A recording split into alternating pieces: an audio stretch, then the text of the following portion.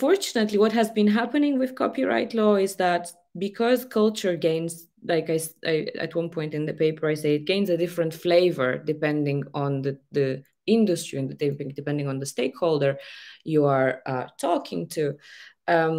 This competence actually is there. It's always there in all of the directives, but it doesn't add too much. The care for culture is present for sure, but it is somehow subsumed within the strong internal market competence creep. And in making a market function and establishing one for certain works is taking over and leaves cultural concerns aside.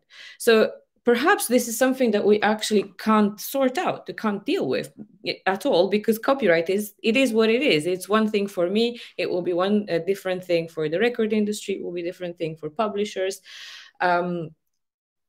But I feel, and I fear that we have forgotten a little bit the cultural concerns,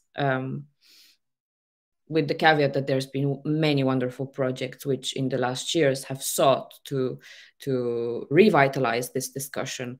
But when we look at the practical aspect of how law is being made on copyright, I'm not that convinced that we are that concerned with culture as we should be.